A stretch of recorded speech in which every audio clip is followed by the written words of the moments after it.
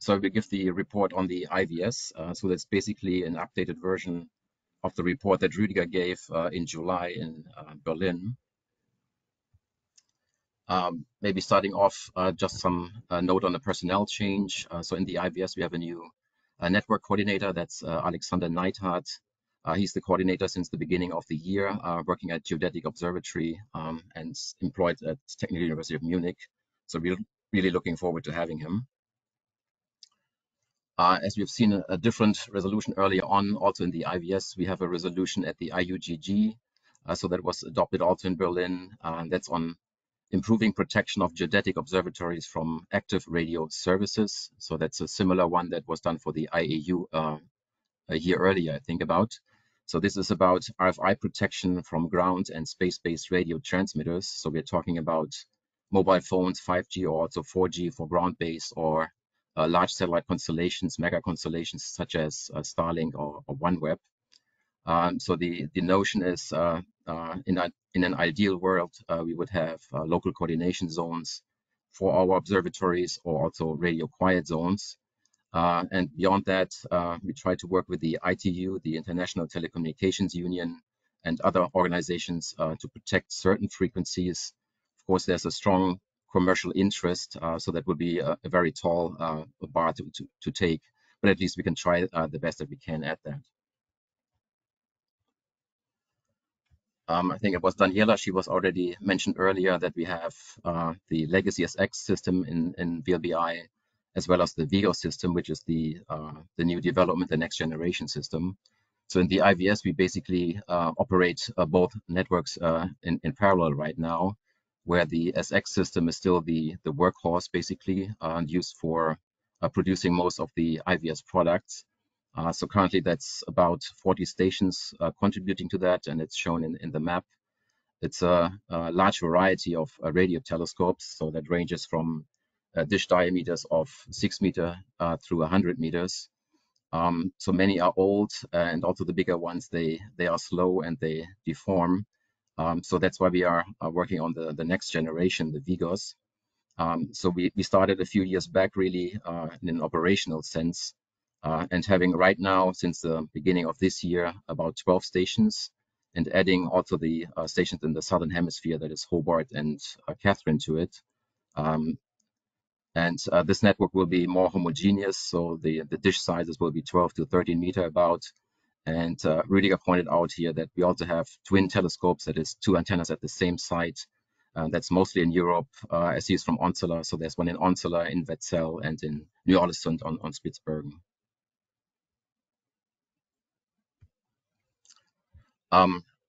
Maybe a few words, as there was a danger that we would lose one of our observatories, that is Warkworth Observatory in New Zealand.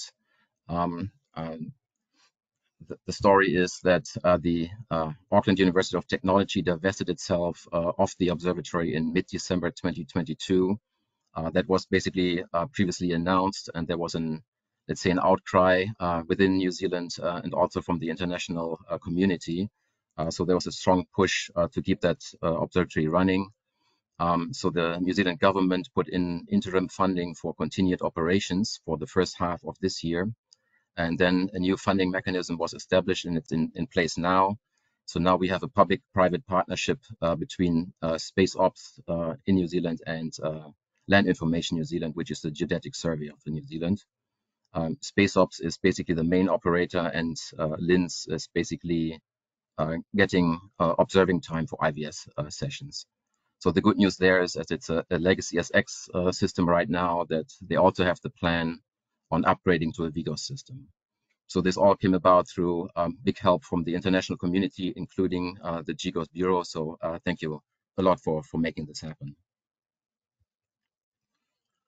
Maybe a few words to the performance of the different systems. So that's what Rüdiger put together last time. So he compares the SX to the left and GGOS to the right over a time frame of 3 years in terms of station position repeatabilities. So for the SX system, we have in the horizontal maybe 5 millimeter, and for the vertical 10 millimeter. And if you compare that to GGOS, there the numbers are 2 millimeter horizontal and 4 for vertical. If you do the math, that's basically an improvement of 2.5 going from legacy to VGOS. That's what we see right now. So how does the network look like and will evolve over the next few years? So basically, this is showing different stages. So the operational network right now is with blue triangles. The red antennas or triangles here are the ones that are already in the ground. So there's hardware there. So it's only signal chain work going on. And we do expect a few of those antennas listed here to be added to the, let's say, to the blue category, and probably already should change Santa Maria on the Azores to that category. But there's also Shishan in Shanghai, Hatebesuk early next year, and also Metzahovi coming up. So there's lots of changes there.